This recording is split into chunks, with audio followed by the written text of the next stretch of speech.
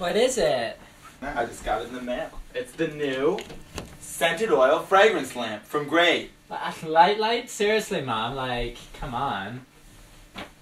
No, it's a scented oil fragrance lamp. It gives off a delicious smell, too.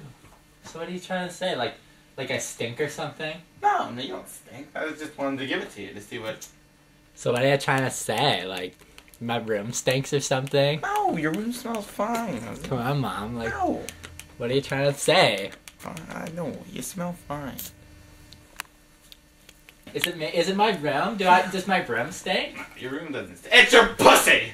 Your pussy's what stinks! I'm sorry, I have to tell you. I think this might help. I don't know. It's such a stinky pussy, I can't get away from it. I go in the kitchen, I smell pussy. I go in the bathroom, I smell pussy. I go to bed, I smell pussy. You can't escape the pussy stink, it smells so bad.